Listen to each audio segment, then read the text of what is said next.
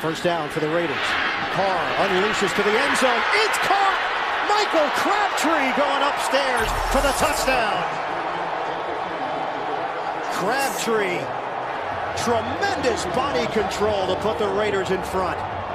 His fourth touchdown reception of the season as the Raiders go 3 plays and they're in the end zone after stopping the Steelers on 4th down. Look at the protection. Perfect. Ball thrown high between 2 defenders. And Crabtree's going to come down with it. You can see Carr is exactly where he wanted to go throughout the entire route.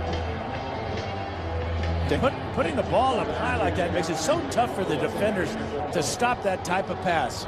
Dan,